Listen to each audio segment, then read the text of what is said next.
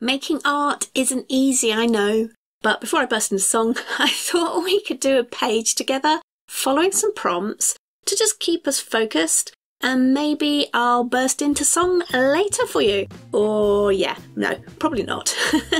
So let's get straight on with the first prompt, and it's colour. You kind of knew it had to be. So let's start with some colour, and this could be an old page in your junk journal or your art journal, or maybe an old canvas that you've abandoned somewhere. Go back to it, let that be where your starting point is, and if you don't have any colour already down on your piece, then get some down, don't worry too much about it, just add in some colour, get yourself started. You could even just start on a coloured piece of paper, because we're going to move straight on to prompt number 2, which is collage. And for this one, grab some paper and stick it on your surface. It's as simple as that. You can cover big areas with it, you could just put a little bit of collage down, you could have it focused into shapes or use words or pictures, it's totally up to you. You know that it doesn't have to be like mine at all, and we're just gonna do some art together using the same prompts but in different ways. And one of the most fun things about art is how we all interpret things differently. And there's just so many ways that you can bring your own unique self to a piece. So go ahead and do that, feel free to. With mine, I went with some notepad paper that had already got some paint on it because I'd used it to protect a surface when I was colouring up another piece of paper.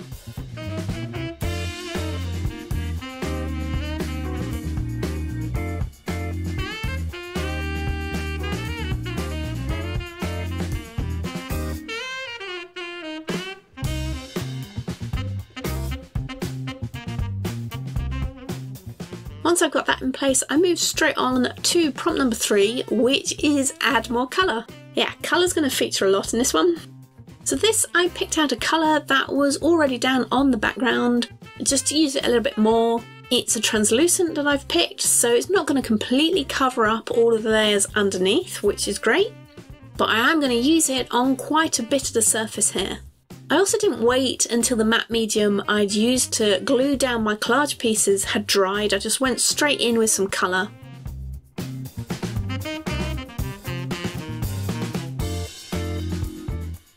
Then once this colour was all down, I then let the whole piece dry before moving on to the next prompt. And for this prompt, we're going to go ahead and do some doodling. So far we haven't really been worrying about positions of stuff or anything like that. We've not had to think about it, but for this layer I want you to just have a quick think about what kind of doodles you're going to use and where you want to put them. Try not to get stuck in overthinking it and just going for it. One of the beautiful things about doing this whole prompt flow is that you can come back to it later and start another piece following exactly the same flow but in a different way. So this kind of frees you up to just try anything out.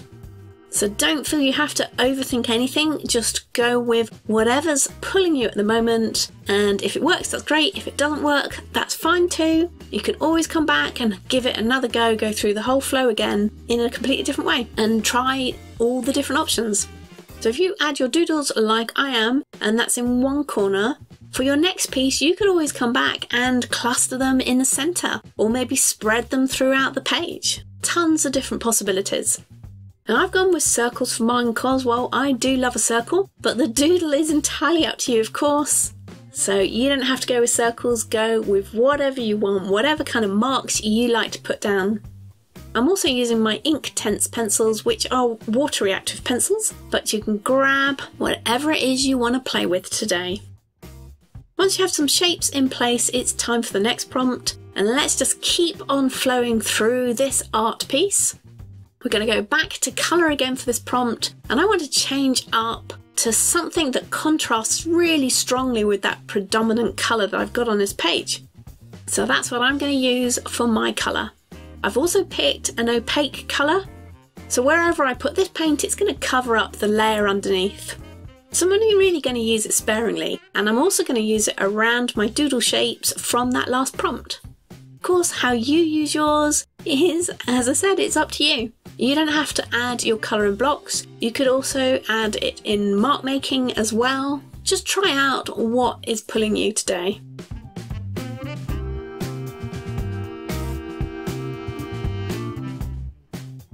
And I'm going to move straight on to my next prompt, which is big up your shapes. And because I've moved straight on, I've still got some wet paint down here. And the fact that my doodle shapes were all done with water reactive pencils, I'm going to use those two features of these materials to help me to add more impact to my shapes, the shapes that are already down here. So a little bit more water and more pencil will help me to big up these doodles. But you know what I'm going to say? What you do with this prompt is entirely up to you, and will be influenced by what materials you've been using so far. So you could always add more paint here instead, or you could bring in a new material. Maybe you want to use some crayons to make some marks. It's entirely up to you.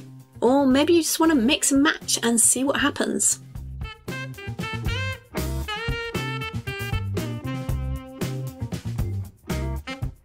Right, time for another prompt, and for this one it's back to doodles, so add another doodle. So the way I'm going to use this prompt is to doodle something that's going to be a good counterpoint to my first doodle. I've picked a pencil, but it's a soft graphite pencil this time and not an Inktense. And the marks are going to be quite different because I'm using a scribble writing instead. So I'm not really making shapes, I'm just making marks. And I've placed them to set off those first doodles, that cluster of first doodles. This sort of scribble mark making is going to give it a nice balance and hopefully will harmonise it and finish the piece off. So when it comes to your piece, have a look at the doodles. What doodles have you got down there already? And what can you now do to balance but also contrast those first doodles and not overwhelm them? Don't overthink it. Remember, we can always go through this whole prompt flow again with the different options. So just pick an option, go with it, see if it works, and have fun with it. I hope you enjoyed our art flow today and made a nice piece. Hopefully you've made more than just one piece. Tried out some different options and different ways of using these prompts. Keep on creating in these videos next, and I will catch up with you again soon for some more art.